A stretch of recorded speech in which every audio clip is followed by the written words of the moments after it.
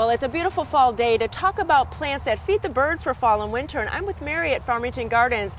I can't believe the plethora of plants that you picked for us today. There are a lot of plants, ground covers, shrubs, trees, many things, that fruit that the birds like and will attract the birds. So let's just dive in, and I just love this one. I don't think I've ever seen a cotoneaster with that large a fruit. This is a cotoneaster cranberry, and the fruit absolutely looks like cranberries. Gets about 3 feet tall and up to 6 feet wide. It is an evergreen. Beautiful, beautiful. And then a new holly. I think that hollies are so much fun to have because they have those beautiful berries. It's just really for the season.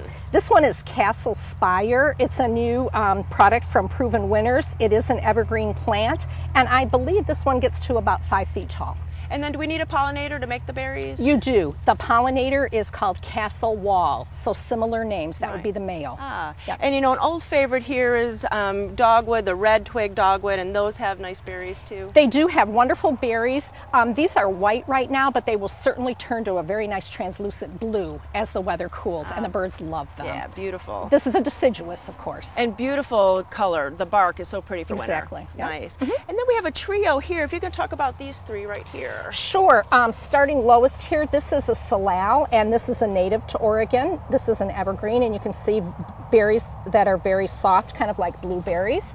And then this is a wintergreen, Gaultheria. This is an evergreen, and it has beautiful berries. These can be edible by humans also, and the birds love that.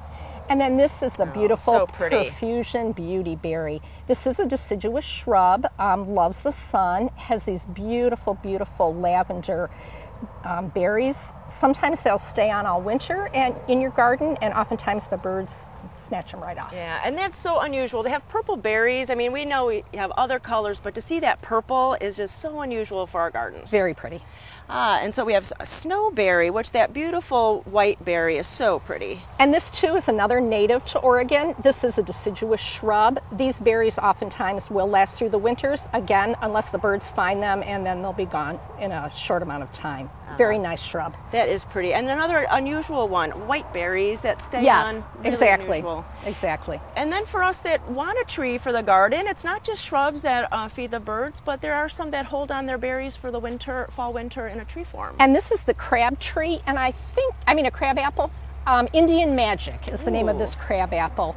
And it has the beautiful red little apple berries, and the birds and squirrels like these. And this is about its maximum size right now. It's about a 10 footer. And what's nice about this crab apple, I think we all get scared about crab apples. It's going to make such a mess. You got those big apples. But these are actually so small, like an apple berry. And if they don't drop, they'll just kind of dry right on the tree. They do, and truly from my experience, the birds and the squirrels will get to these so fast, there's not going to be anything left on the ground to clean up. And there's another tree here too, and it's a dogwood. Our dogwoods, people I don't think realize, I did a couple things, Judy. There happens to be a blossom. Yeah, there's kind of a leftover blossom, and that very center is the part that turns into the berry. And then they can be as big as golf balls, and the dimpling kind of comes out. They kind of have a yellowish flesh inside. They get soft as they get larger. I can tell you from personal experience, the birds, this would probably be the tree that they come to first. Very nice. And the same thing, very few berries will drop to the ground. They'll eat them. That is nice because it's one more thing to pick up, and so if you feed them, that's great. Exactly, you're right. And then I love the story on this one. Tell us about this one. The Chilean wintergreen.